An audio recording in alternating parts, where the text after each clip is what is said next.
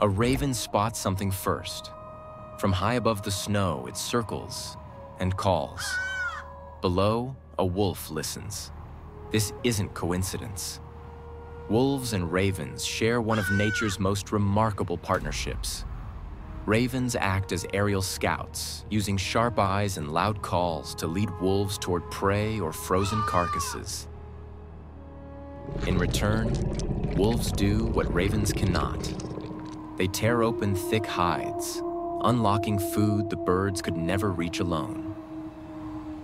Both species survive winter more easily because of this cooperation. Sometimes the bond goes further.